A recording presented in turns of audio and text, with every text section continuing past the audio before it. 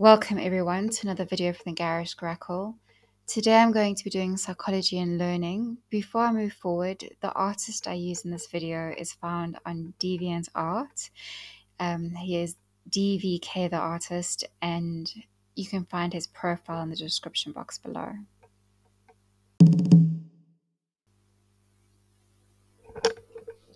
Classical conditioning, Pavlov's classical experiments.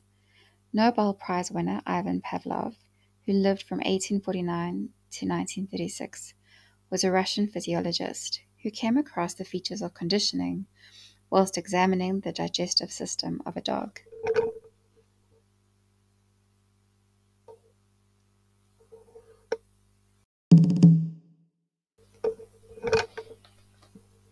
It was by chance that he further uncovered an aspect of behavior that was to concretize an entire new movement within the realm of psychology.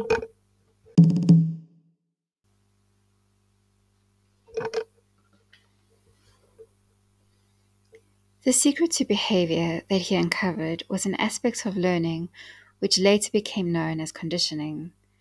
The case study was an investigation that better became known as Pavlov's dog. The investigation proceeded with Pavlov's recording the unconditional response, or the UCR, of his dog salivating at the arrival of food.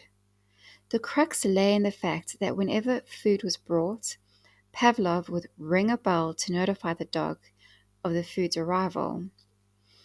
The food was the unconditional stimulus, or UCS. Pavlov discovered that when the bell was rung without the food, the dog would still salivate. This is what is known as the conditioned response, or CR.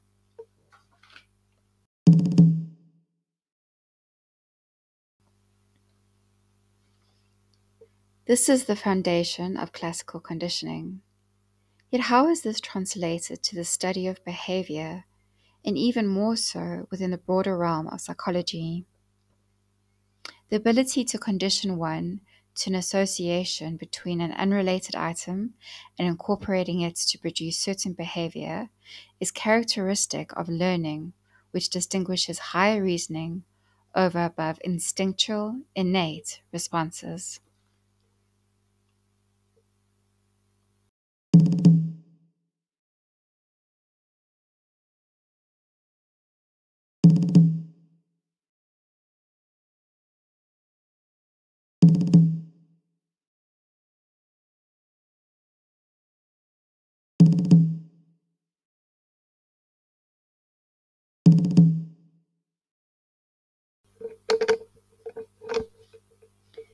This investigation was then taken across the Atlantic to American psychologist John B. Watson, who lived from 1878 to 1958, who is regarded today as the father of behaviorism. Behaviorism is a branch of psychology in which the principles lay the foundation of observable external behavior.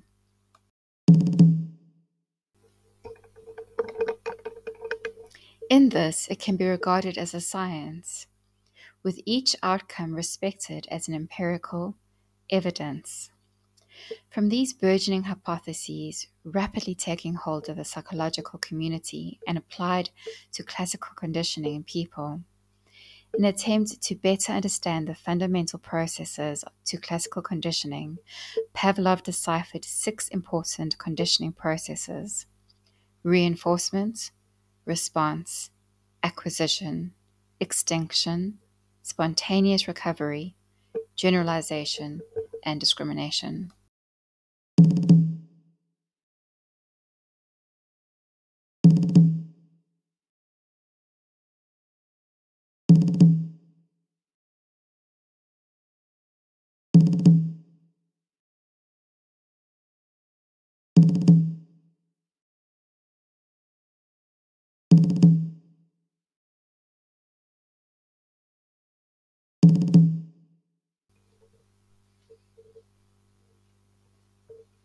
Reinforcement.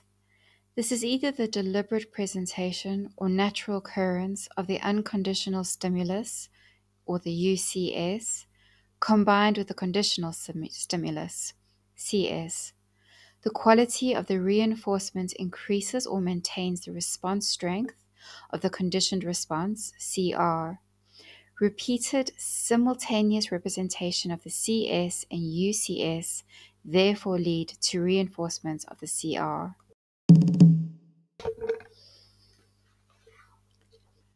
Response acquisition. This is the process of acquiring new responses. In order for this to take place, a few circumstances must be met before the response can be learned. Repetition of the CS and immediate representation of the UCS guarantee the learning of the response. Added, the CS has to be significant to the individual and process as we are bombarded by random stimuli every day.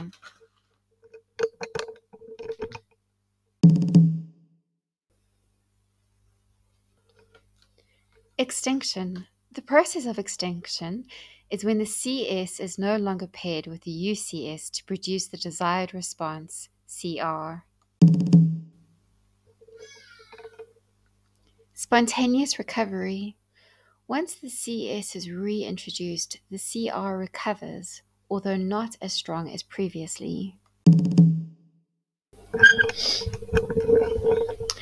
Generalization occurs when the conditioned response is generated by different stimuli.